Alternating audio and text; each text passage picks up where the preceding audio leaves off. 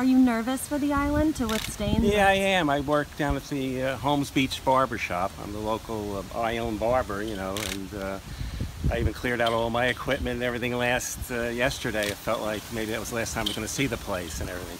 So it means a lot to me with living and working on the island, you know. Yeah, the island means so much to me. It's special and everything, and it just was tough to leave and everything. So many fond memories, and being here for so many years that I just wanted to stay till the bitter end so I could really treasure the time.